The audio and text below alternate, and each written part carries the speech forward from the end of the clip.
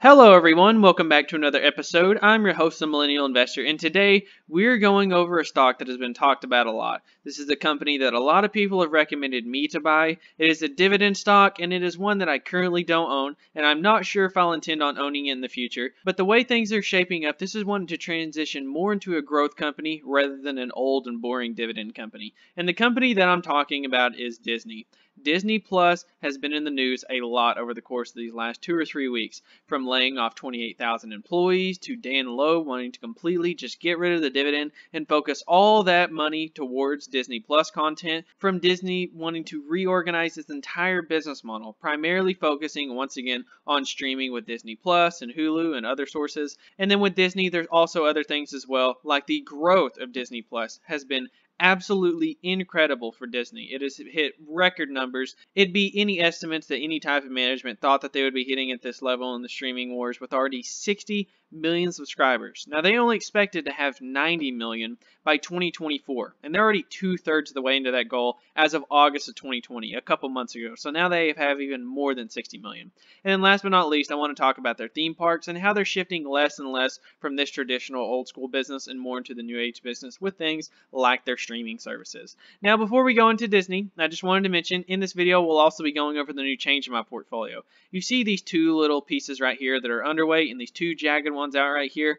I recently lowered my target weight in Discover Financial Services and Waste Management, and then raised my percentage in Home Depot and Procter & Gamble. I did not sell out of these companies, that's why they're all jagged like that, but I wanted to increase my position in these two and lower them in these two, and I'll be going over my reasonings in that in this email that I wrote out, and just give you some of the basic bullet points of why I did that, and if you follow along with me in my portfolio, why you should consider doing the same as well. But thank you guys so much for watching. Thank you guys for tuning in. If you're not familiar with me, if you're not familiar with my channel, my name is Jordan. I'm the Millennial Investor. I track my annual and monthly dividend income as well as my portfolio value, and here's my monthly YouTube income broken down by category right there. And then I have 27 stocks that I currently own. Disney is not one of them, but out of the 27 stocks that I own, they currently pay me a little bit over $200 a year, and these are the 27 stocks that I own and what they pay me on an annual basis. And if you want to help me and my channel and you want to get signed up for M1 Finance, this is an absolutely great brokerage to use to buy and sell stocks and invest for the long term.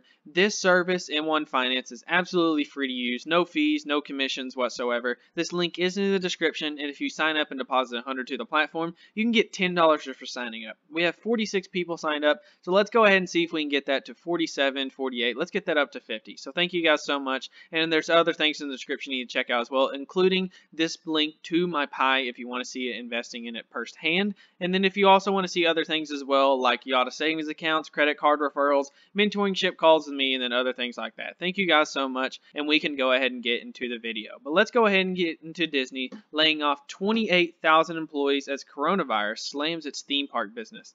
Disney will lay off 28,000 employees across its parks, experiences, and consumer products segment.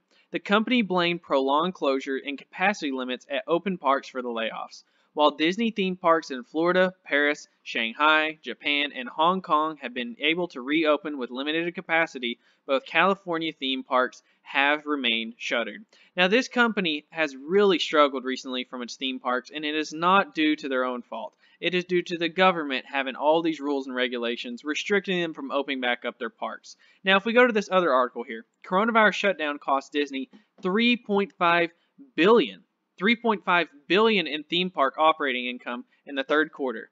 Disney said in the COVID-19 outbreak cost its park experiences and products segment around $3.5 billion in lost operating income in its fiscal third quarter. Now, we're not talking about a year. We're not talking about 6 months. We're talking about in the course of 3 months, they missed out on $3.5 billion worth of operating income. Revenue for the segment fell 85%. That is a massive drop-off in revenue. We're not talking about a 10 or a 20% downturn, 85% downturn in revenue. So how has Disney's share price held up through all these downturns with this recession taking place and the shutdown? We go to Disney's stock price here. It currently trades at $126 a share, and over the course of the last 5 years, it's almost exactly where it was 5 years ago on a money-weighted return. Now, this dividend just recently got cut to zero, so they could focus on more things like streaming and not have to worry throughout getting this recession, and focus on less about the coronavirus and focus more on the future for their theme parks and especially their streaming.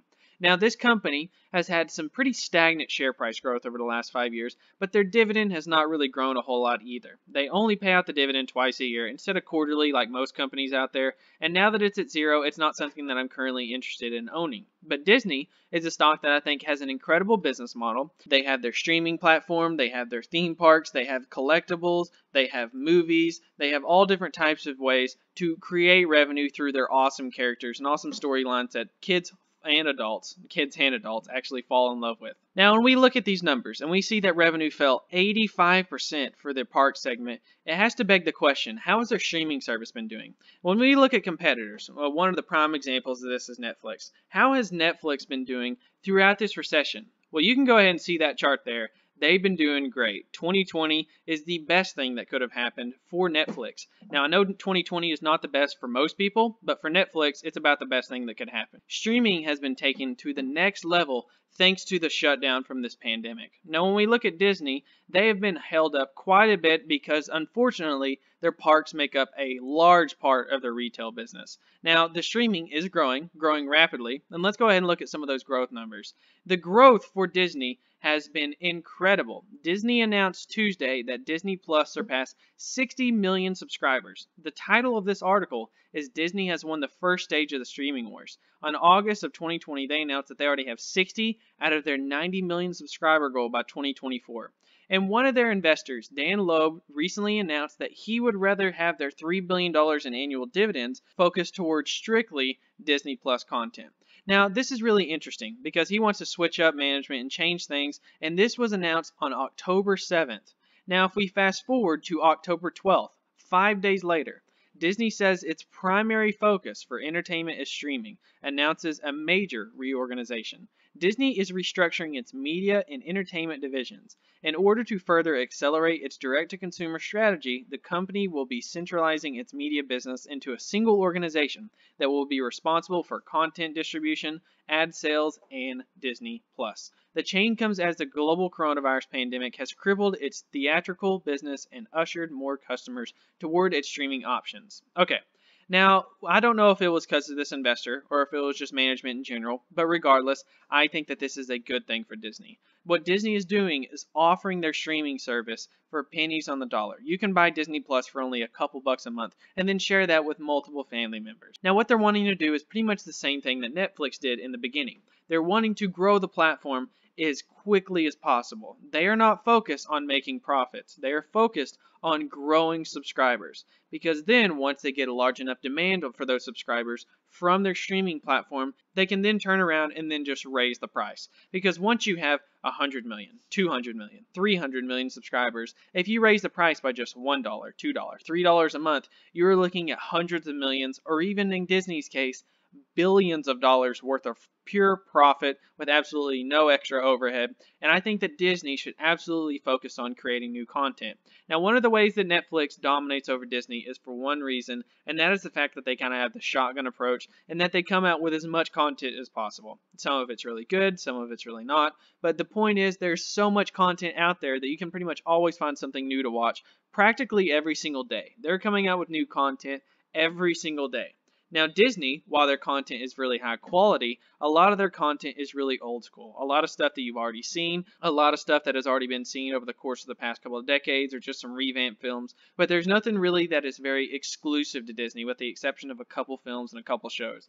If they were to expand that catalog and make hundreds of films and TV shows that were only exclusively available on Disney Plus, I think that would really drive subscriber growth and really make people want to stay subscribed to it. So overall, I think this is a good move for Disney, and I think the stock definitely has some upside potential from here. And considering all of what they have, while their theme parks are struggling, they do have an excellent business model, and I think this is pretty undervalued considering the level of where it's at right now.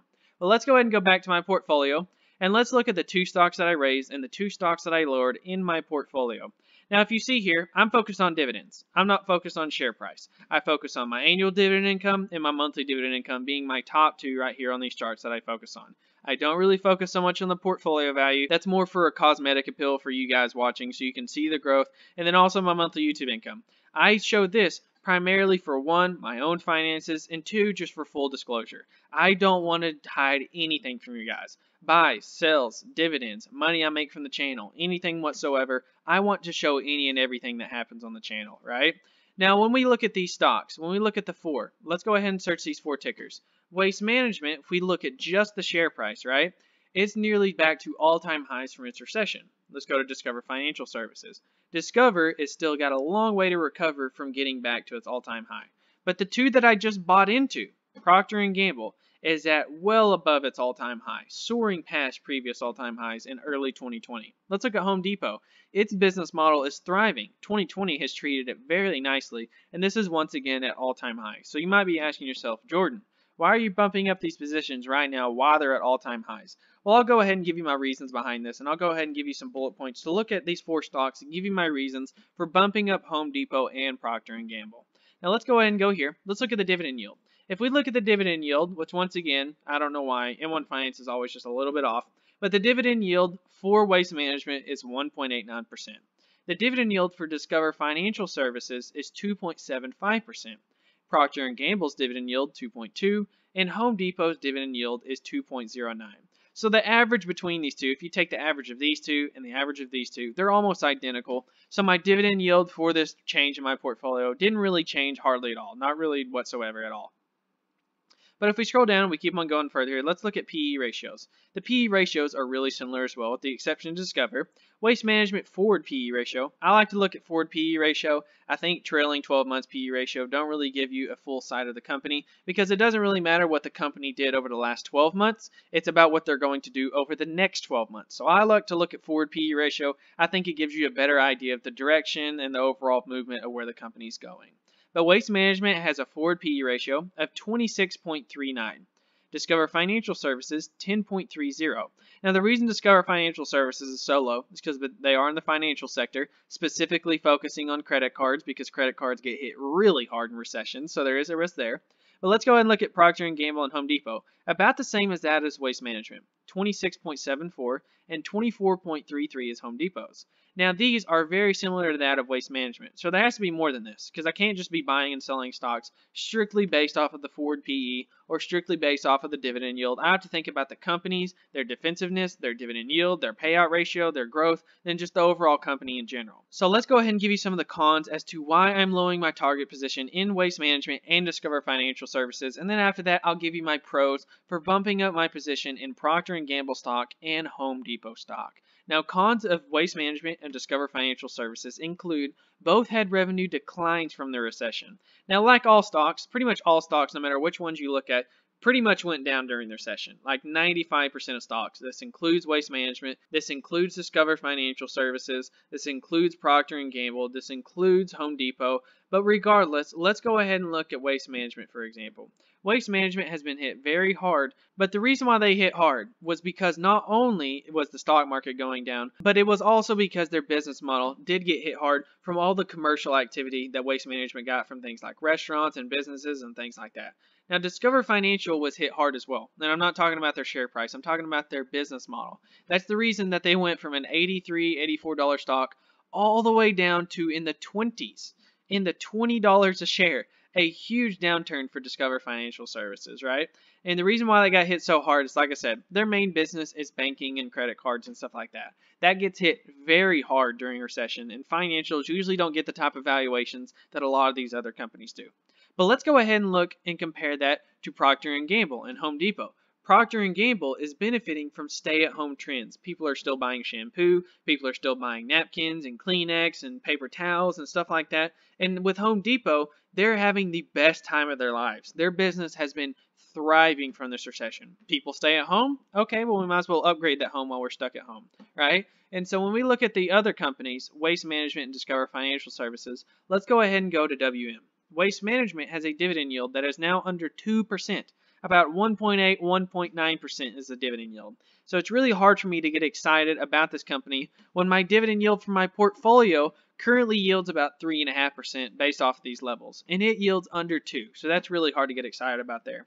Discover Financial Services is forced to halt its dividend. Now, Discover Financial Services was due for a dividend raise, but just flat out the Fed won't let them. They're extending their restrictions until the end of 2020, so we know that they won't be raising their dividend in 2020. Let's see if they'll raise it in 2021, who knows, but that puts a big question mark for me as an investor. Still a great company, still a great yield, not one to sell out of it, but buying new shares should probably hit the brakes a little bit, should probably slow down a little bit from where it's at right now.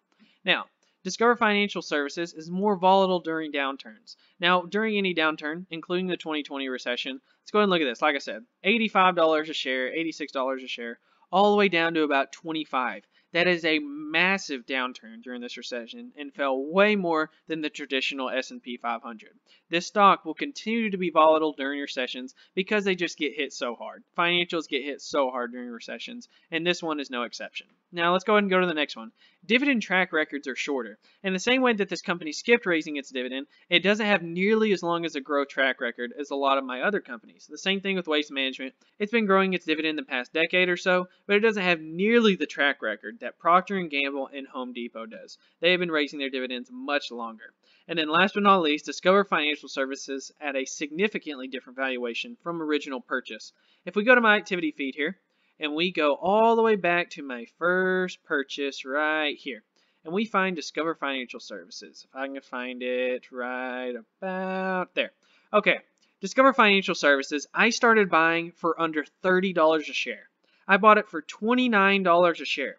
And if we compare that to today's prices, it currently trades at $63. It is over double the price I initially bought it at. When I originally was buying the stock, I was buying it on April 3rd of 2020. I bought it for $29 a share. Now it is over double that price. So not that the valuation is bad, not that this company's gone to the ground, not saying you shouldn't buy it, but from where I was originally buying it at, the only reason why I was so bullish on this company is that I looked at it, and while I'm not so big on Discover Financial Services, I do like the company. I thought, wow, $29 a share? This thing is a steal. I've got to buy it. And that's why this company has over doubled in share price from the time I originally bought it. So this is not the same stock that I was buying 6 months ago. Now let's go ahead and go to the pros of Procter & Gamble and Home Depot. Both had revenue increases from the recession. Now, once again, the stay-at-home trends are in their favor, which is the next bullet point. The stay-at-home trends are both beneficial for both of these, and that goes for both Procter & Gamble and Home Depot. Like I said, they sell a lot of your basic home items that you take for granted. A lot of things like Huggies diapers and skincare products and deodorants and tissues and paper towels and all types of stuff like that.